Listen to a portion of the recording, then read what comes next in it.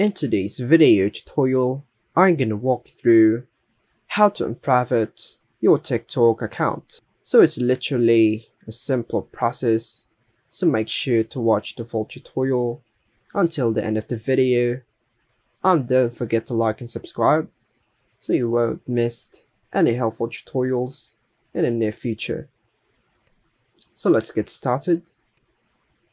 Now open your TikTok app and make sure it's already been updated, and also your device.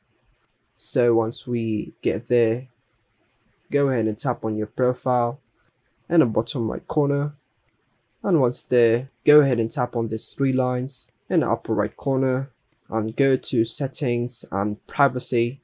Once there, choose the privacy section, and as you can see there's a lot of options around here, but what we need to do is just untoggle the private account, and it will show a lot of various scenarios if you switch to public account, and also confirming it by tapping on switch. And that's all for now folks, thanks for watching.